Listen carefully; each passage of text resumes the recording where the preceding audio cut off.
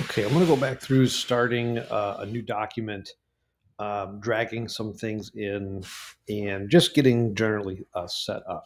So I'm going to go over here in Photoshop to File, and I'm going to go to New, or you can click on the New File over here.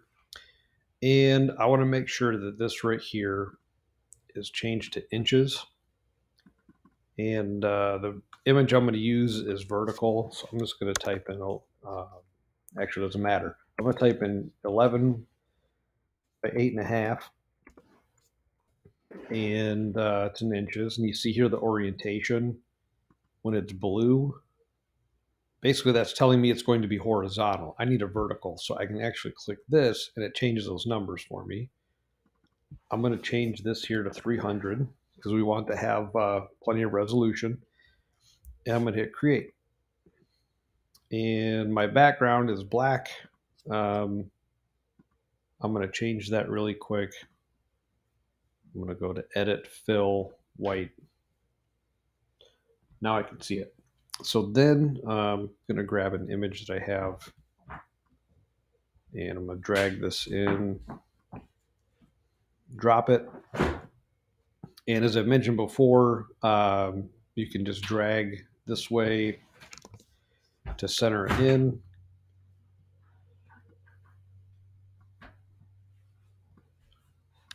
And I'm going to hit return, and it's locked in place. So once this is here, you see I got my bottom layer, this layer, and what I'm going to do next is make sure that my rulers are on. Okay, so I'm going to go up to view. As long as this is checked, there's my rulers up here. Then I'm going to go back to view, and I want to create some guides. And I'm going to go to new guide. And basically what this does, it allows me to create these guides as kind of a safety net. We've talked about that. So I'm going to make mine a 1/4 inch. I'm going to type in 0.25. Hit OK. There's one here. And we do this again. This time, since this is 8.5 wide, I'm going to do 8.25. There we go. And then, as it goes, we'll do a few more of these. Another thing that you can do, it's not as easy to be accurate, but I can click and hold up here on the ruler, and I can drag down my own guides. And you can see the y-axis right in the middle there. It's telling me where I'm at. That was a lucky move there. It looked like it worked. And do a 1/4 inch here.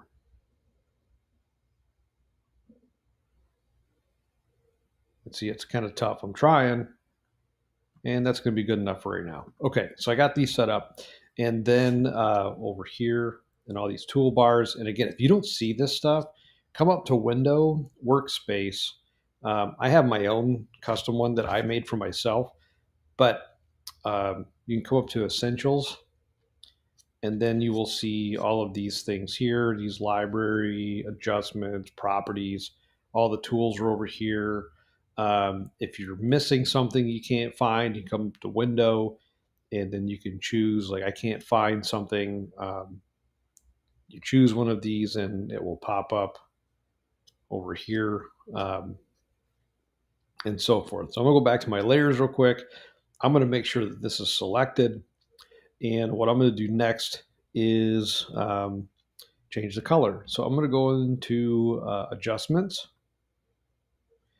and this hue saturation, again, during this master tab right here, it's going to change everything.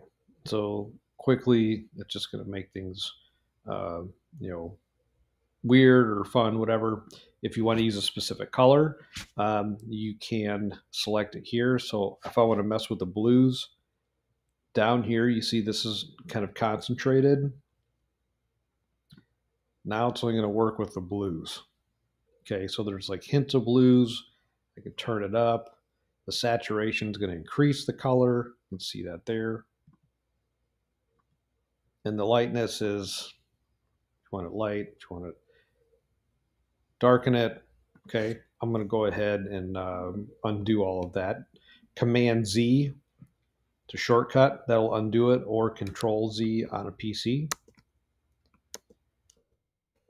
And I'm going to use a different adjustment. I'm just going to use the exposure. So if you add exposure, you're adding light. Okay. You remove exposure, it's going to get darker. This offset kind of works with those lights. It creates some of the richness. If you want a more of a matte effect, this might work. You know, if you want more of a dark and so forth, gamma correction works with more of the light and dark of the contrast. And I'm actually not going to alter this too much. To me, that looks pretty good. I got some good color.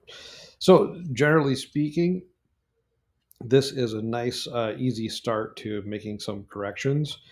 And if I want to add in some shapes, I can come over here.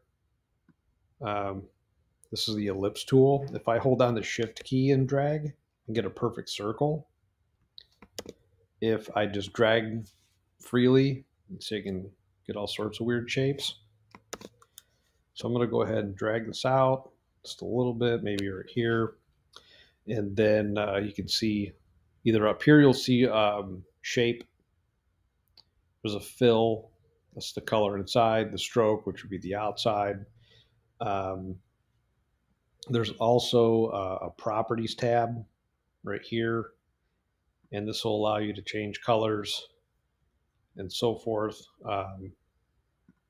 Like that. One thing that I had mentioned in class is if I have this solid color window open, when I venture off, you see there's that eyedropper, and then I can actually find a color on the screen or the picture I can work with,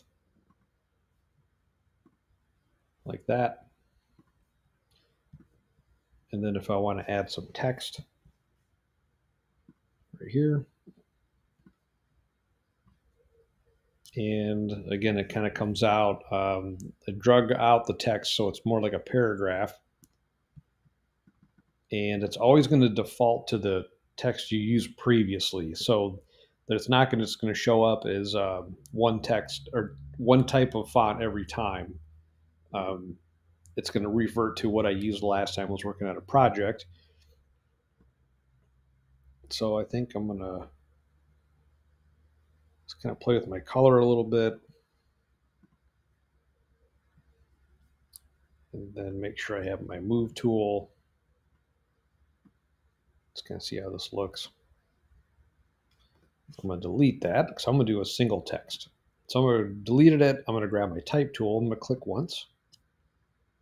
And then increase it. You can manually punch in numbers too. You could type in 500 if you want. See what happens. Let's see.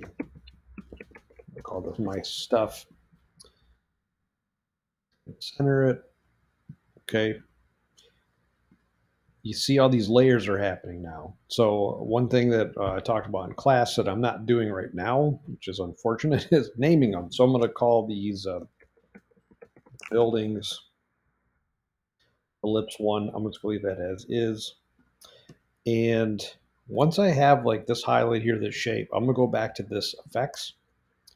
And I'm going to go up to, you can just click on blend modes. You can click on any of them really. And it just opens up everything right here. And then you have to choose which one that you want to use. So in class, I was showing the ellipse. And basically multiply has a bit of transparency to it. That's what that blend mode is. I can change the color. I can turn this up so it's 100%. You really can't see the color. But if I change this blend mode to normal, and I'm going to go ahead and click OK, just so I can zoom in here, you can start to see that tint. So we'll go back into my drop shadow. Just kind of pull these out and you get a better view of that color, right? So I'm going to go and change this back to, I'm just going to change it to black. And then I'm going to change this back to that multiply. It just softens things up a little bit. And then kind of play around with the distance or the spread. Me personally, I like to have very subtle shadows if I use them. Nothing too harsh, just because to me, something like this, not that, isn't very believable and it looks like it's burnt. So I like to do something that's very subtle like this, real soft, a little more on the size. Okay, I'm talking a lot. And I'll turn down this a little bit. See how it softens it up really nice. There, a little bit of shadow. You can kind of see it sitting there. Um, Something else that you can do, we'll go back in here and we're going to zoom in first. And these effects, there's this bevel and emboss. This one's kind of fun to play with too. So right now it says bevel and emboss. There's different options if I want outer bevel, inner bevel, and so forth. Um, Smooth if you want it to be, looks like it's a chisel, hard or soft. I'll show you those. And as I turn on or turn up like the depth of it or the size of it, you kind of see that moving in there. I want to do an outer. I'm actually going to turn off this drop shadow. Now I'll leave it. We're going to do an inner bevel. And then you can kind of see that dimension showing up. I'm going to kind of keep it outward so you can kind of see this little bit of shape coming. And play the depth, size. Okay. If that's smooth, you could chisel hard, and you get that more hard effect. And these are just things we'll have to experiment with. So this is very much what we've covered so far.